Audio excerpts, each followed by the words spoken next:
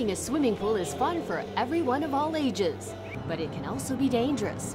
That's why it's important to make sure you and your family stay safe while you're near or in water. Here are some safety tips. If you don't know how to swim, please don't get into the pool. There are many organizations that offer swimming lessons for adults and kids. Contact your property manager for details. Other things. Never ever leave children unattended in or around the water. Call 911 immediately if someone needs help. If someone is drowning or in trouble, use the hook or ring to help them. The ring can be thrown to the person. They'll hold on and you pull them to the side using the attached rope. A hook can be held out and used to pull the victim to safety.